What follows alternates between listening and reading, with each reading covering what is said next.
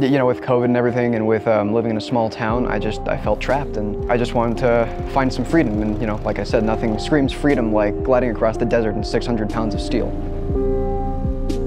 I mean, now and then, you know, as a little kid, I'd see a motorcycle and think, you know, that's really cool, but I never really saw myself getting into it, no.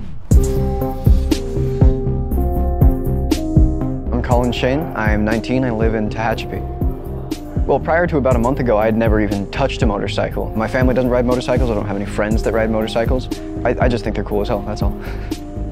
When I first started getting into bikes, I knew I wanted to get my license, but I knew that I didn't want to have to take the test at the DMV because I'd have to bring my own motorcycle. I just didn't have the money for that. So I started looking for safety courses, and I saw the one here in Antelope Valley, so I figured, you know, why not? I mean, the one thing that really held me back was, I guess I was kind of scared, you know, thinking like, it looks difficult, it looks dangerous. You know, after taking the course, I realized it's really not that hard, and, you know, if you know what you're doing, if you're careful, it felt completely natural.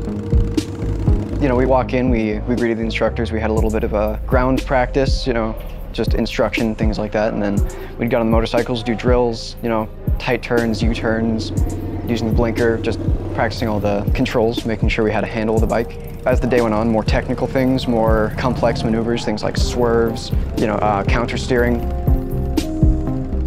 Yeah, within the span of 2 days, I went from no knowledge, no experience, to being comfortable riding, being around bikes, you know, basic mechanical knowledge, and just being all around comfortable around the bikes.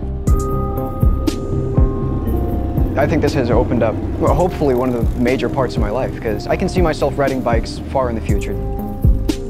Yeah, riding a bike is nothing like driving a car. You know, in a car, it's fairly straightforward. You know, you can step on the gas. If you have an automatic, you just steer, step on the gas, that's it. But riding a motorcycle, every move has purpose. Everything feels like it's part of a process. It's more than just fun. It's exhilarating. It's a rush.